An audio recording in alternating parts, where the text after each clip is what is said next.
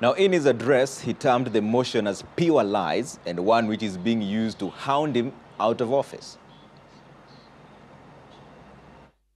I have seen some land, Rogoro Kiamariga, 1223 in Mathera East constituency. To start with, Rogoro Kiamariga is not in Mathera East constituency. It is in Mathera West constituency. In haste to dispose of the deputy president because of political deceit and conmanship and betrayal, they could not even get it right where the land is situated. They were in such a haste to get rid of the deputy president. The land is Rugoro/Kiamariga, 1223 in Mathera West constituency.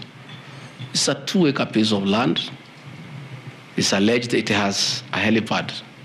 It's a lie.